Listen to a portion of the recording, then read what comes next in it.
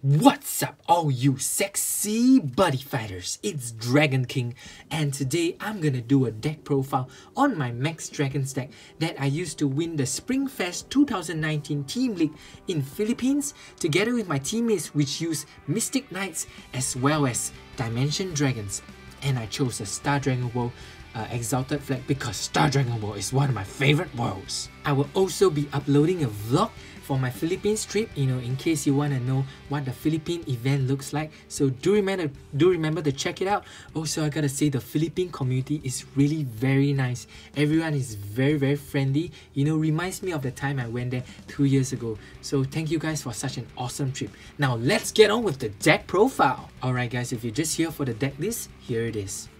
Now, in my opinion, Max Dragons is one of the best decks out there, and I really like it.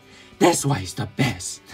Nah, I'm just kidding. So I feel like Max Dragons is a complete package. It has everything from power to defense to spell now to vast variety of draw power and many more defense, which makes it a really huge threat in the meta right now because it's the only deck which can put its spell to its fullest potential.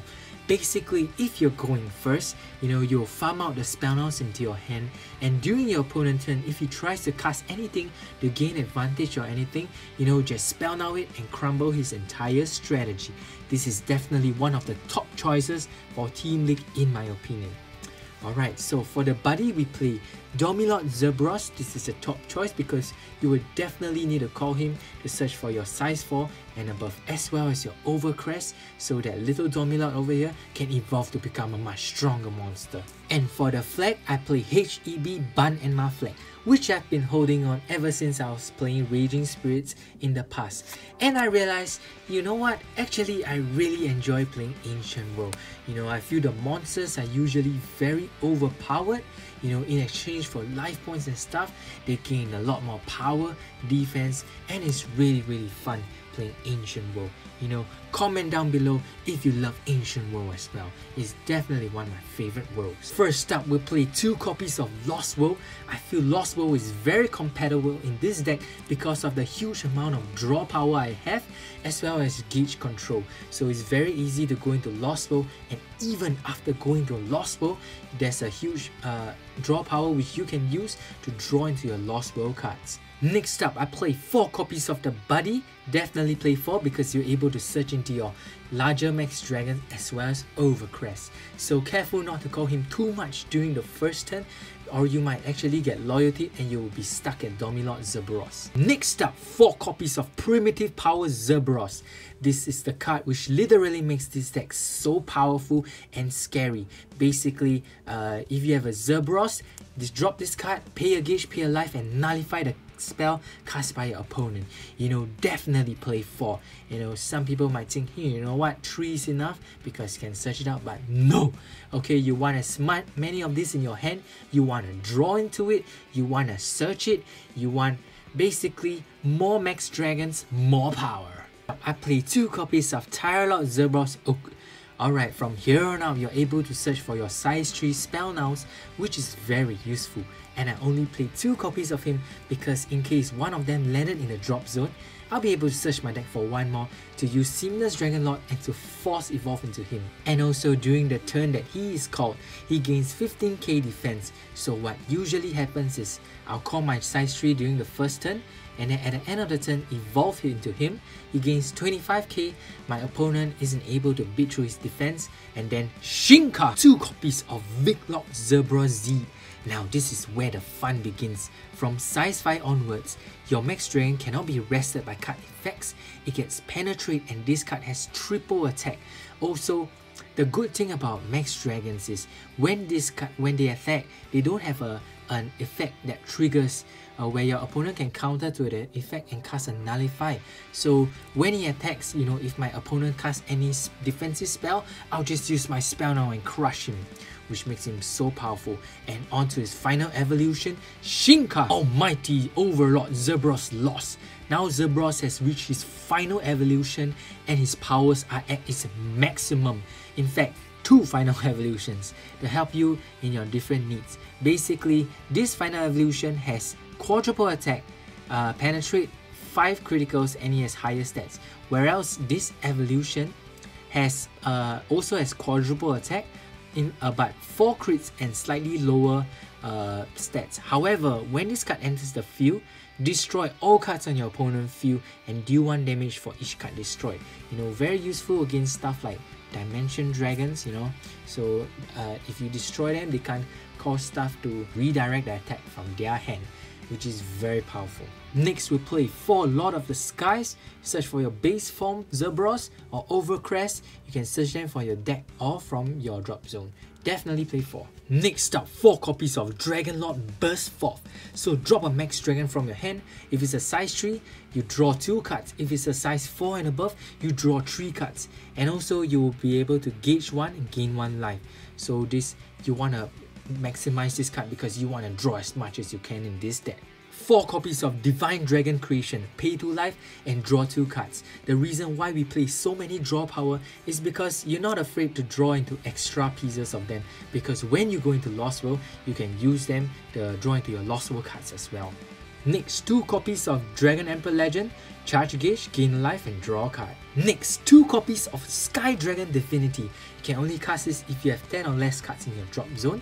Pay a gauge, pay a life, send back 3 cards and draw 2 cards. So basically it's like pay 1 gauge and draw 2.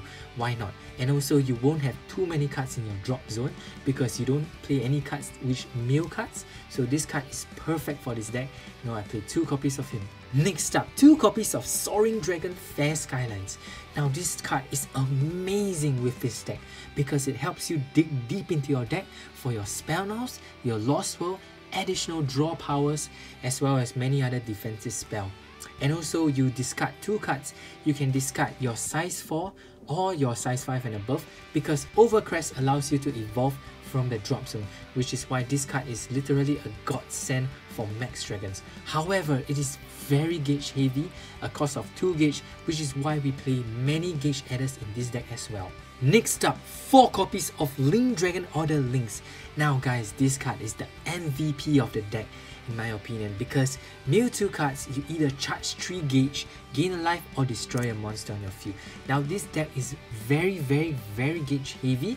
This card literally solves all your gauge issue because 3 gauge is a lot. So you'll be able to go into your Lost World, cast your spell now, you know, use your draw power or your defensive spells. Literally best card in the deck. Also, the versatility which gives him to destroy a monster helps a lot because Dimension Dragon players, you know, they like to tag in stuff like Disturb Hand Dragon and destroy your whole strategy. Whereas, you know, you just use full counter to them, you know. Link Dragon Order Links, destroy Disturb Hand Dragon, and you know, full counter. Next up, 4 copies of Seamless Dragon Lord. So you're able to restand a Max Dragon or call another Max Dragon. So you know, you're able to rush your opponent down. Like imagine you're at size 5, you know, triple attack with penetrate, then use this card and call over your size 6. So you know, this is why we play 2 copies of each of the Max Dragons. Also, this could be your only card which helps you to save you against the mirror match, because in a mirror match you need to evolve faster than your opponent. So definitely play 4. It also helps you to draw 1 card. Really amazing. Next up, I play 2 copies of Overcrest. So you know, I only play 2 because you're either able to search it from your deck or you're able to retrieve it from the drop zone. And if it's in your gauge, you're able to pay your gauge and retrieve him from the drop zone as well. So there isn't really a fear of me not getting into him, which is why I only play 2 copies of Overcrest. Next, I play 2 copies of Lord Break Flame Gale and 2 copies of Lord Strikes True Dragon Lord. So these are your defensive spells of the deck.